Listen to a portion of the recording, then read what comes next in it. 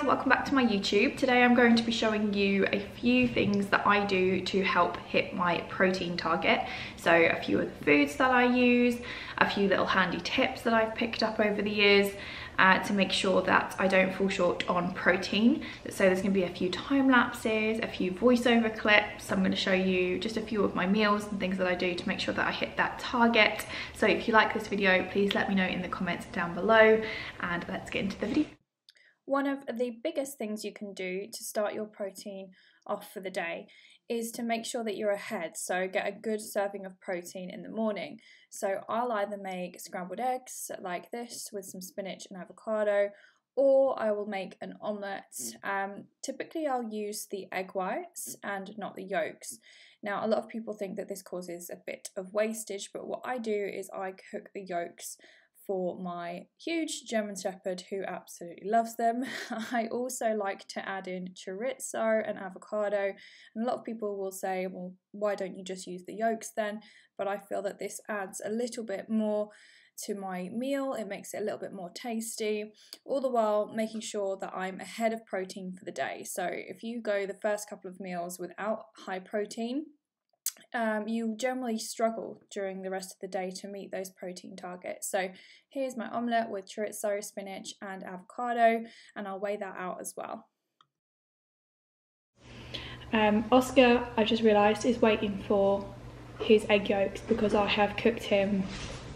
You waited? I've cooked him the yolks from my eggs, so every time that I have egg whites I give him my yolks because it's really good for his skin and his fur.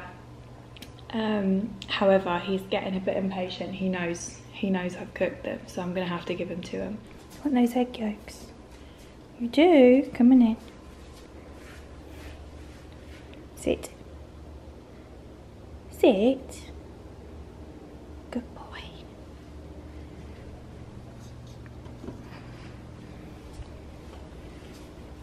Go on in.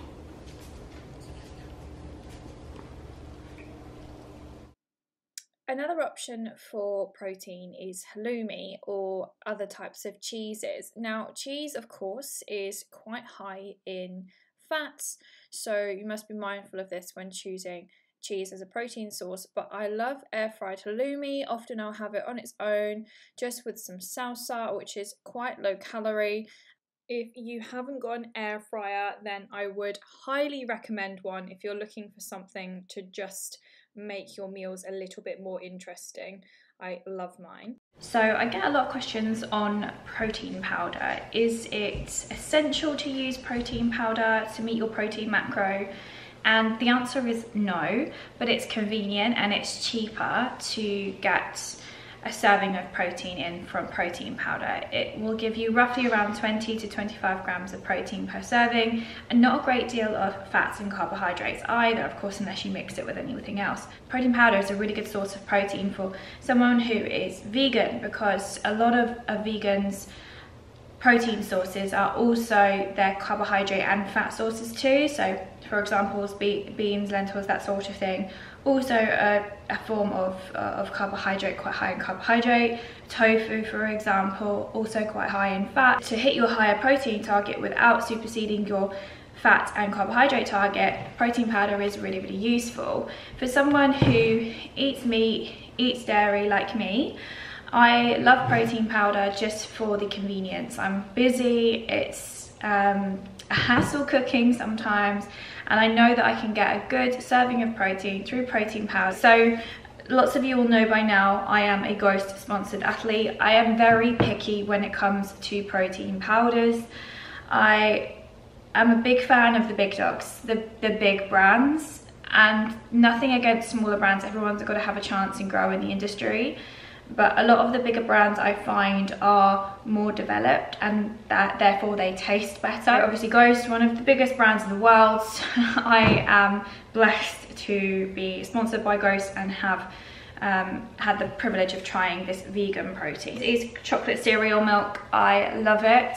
I hated every vegan protein I tried before this one. So if you've got any other good vegan proteins, comment down below, because I know that that is one thing a lot of you struggle with, is the taste of vegan proteins, but I personally love this one. I just blend it with water and ice. Ice is important because it makes it more of like a slushy, you know. And per serving of this, obviously a vegan protein powder is often slightly lower in protein than a whey protein, for example. But in one scoop you've got 20 grams of protein here, 6 grams of carbohydrate and 2 grams of fat, so just 120 calories per serving. So here I'm just taking quite a bit of ice because I like my shakes quite thick. I use water, so I love to use ice to just thicken them up a bit. If you don't like quite liquidy shakes, then I would definitely recommend doing this to make them a little bit thicker. I personally think it makes them taste more like a milkshake, if you like that kind of thing. If not, you can just blend it in a shaker. This flavour is chocolate cereal milk. It's the vegan one, and I love using these big cups from Starbucks. Another really useful tip is to combine foods which are high in protein with a lot of high volume foods. So what I mean by that is foods which take up a lot of space on your plate, but essentially are not a great amount of calories. So often these are foods which are quite filling, have a good amount of fibre in, which will keep you fuller.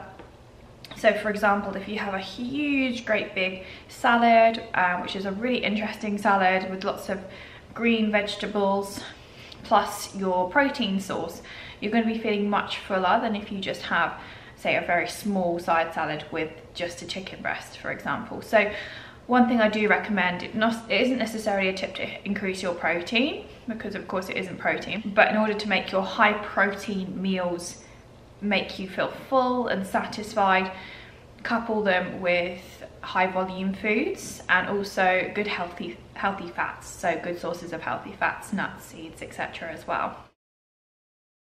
I often make stir fries. I think that these are a great way to get lots of veggies in your diet.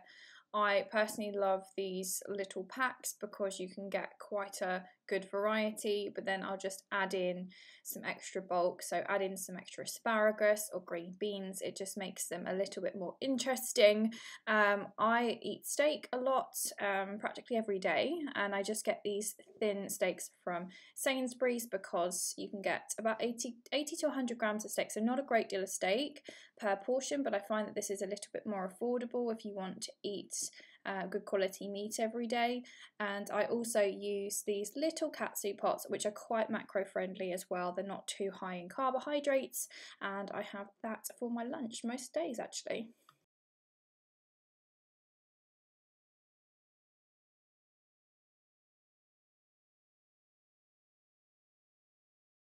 So I have come to the conclusion that I'm still perfecting my protein cookies.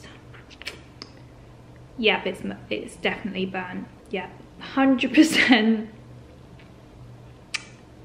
definitely burnt that, but still tastes pretty good. I just tried one, but I think I need to put the oven a little bit lower. The ingredients in my protein cookies is literally 1 scoop of Gode protein powder, 1 egg, 1 pot of almond butter and chocolate chips, and that's literally it. You can put something to sweeten the cookies like flav drops or sugar-free syrup or even agave nectar.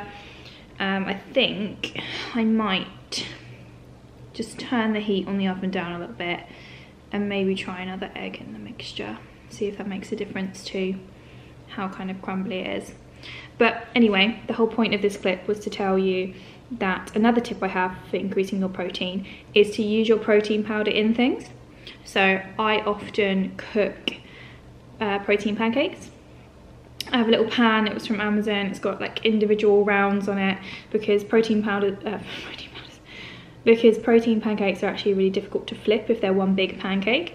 So I make little mini pancakes, so I've got a mini pancake pan. So my tip is to use your protein powder to make protein pancakes. I use 1 scoop of protein, 1 egg and 100 grams of banana, blend it up and then throw it in the pan. And that's literally it. Makes amazing protein pancakes, and obviously protein cookies. If you are someone who struggles with portion control with something like cookies, then I recommend getting some Tupperwares, writing on what day each batch is for, or writing on what day each Tupperware is for, and just like portioning and I guess meal prepping your snacks, if that makes sense. Because I find when they're kind of in one box or on one plate, it's easy to go back to them, but if they're portioned out with a day on them, just scribble on them with a pen or something. Make sure it's all portioned out so you can have a little sweet treat in your day, and it also helps to slightly increase your protein. So I have laid out my whole Ocado order. I haven't missed anything out, including my cleaning products back there, but obviously that's not going to give you any tips, but hopefully this will be interesting. This isn't a weekly shop, this is kind of like a additional shop as such. So I also will go down to the shop and I'll get steak, I'll get chicken, I'll get eggs, I'll get like the basics sort of thing. This is kind of like my fancy shop as such. Does that make sense? Does anyone do that? Like a basic shop and then like I don't know if I just do that and no one else does, in which case I'm gonna look very silly, but hopefully this makes sense. So a good tip would be to try some high protein yogurt. So this is Kvarg, I don't know if I'm saying that right, but that's just how I say it. These are high protein, fat free, low sugar, and I believe they have 15 grams of protein in one of these yogurts. 15. There's only 4.7 grams of carbohydrates, practically trace fat. So yeah, 15 grams of protein in one of these. This is the blueberry and vanilla flavour. I can't find this flavour in Tesco or Sainsbury's. This is just on Ocado.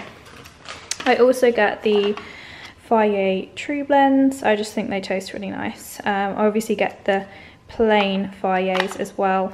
I'm not sure if I've shown you those already, but I get the plain ones of these two. Obviously eggs, halloumi, I've showed you that already. Chicken, apologies if you're vegan or anything, but there's chicken over there. And also lots of green veggies. So these are they're like my fancy things, you know, if I want to be a bit fancy, have a different, have a variation of a stir fry. So there's that, and I also like to put things in my salads too, so like beetroot, and make just a really big salad. I'll put this in with that, but also top it up with some more lettuce as well. So I'll add in more lettuce. I also got, which I thought was really cute, these mini cucumbers. Oh my god, how cute are they? I've never had these before.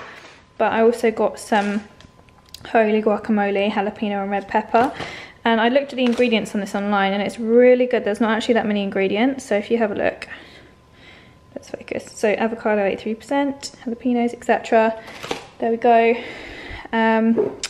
We got some salsa. I love salsa, you guys know this already. A lot of sparkling water. Because I love sparkling water. I do drink normal water, I just get this with my regular shop. This is just my fancy stuff. Rice, I got some cauliflower, some Little Moons, a few Fibre One packets, which to be honest I rarely have, but I fancy those. Some Jim Jams, which is also lower sugar spread as well. So yeah, and then obviously my cleaning bits over there, which we don't need to see. So I do hope I gave you lots of useful tips in this video, guys. If you liked this video, please don't forget to hit the like button. Don't forget to subscribe because it really supports my very small channel, and please leave me a comment below if you want to chat to me about anything in this video. So thank you so much for joining me, everyone, and I will see you in my next one. Bye guys.